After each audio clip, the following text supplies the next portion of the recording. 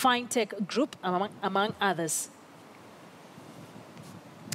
Money remittance firm Dahabshiil, Kenya, has scaled up its efforts to counter risks posed by money laundering as it eyes a bigger share of the multi-billion shilling diaspora remittance inflows.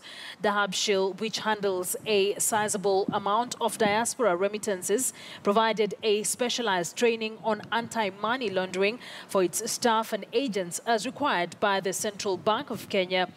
The training focused on spotting and flagging suspicious transactions, enhancing due diligence in identification and assessment of clients and other measures. A recent report by the U.S. government on money laundering and narcotics indicated that Kenya has made strides against money laundering, but it remains vulnerable to crime. In March this year, a new law against money laundering came into force in Kenya.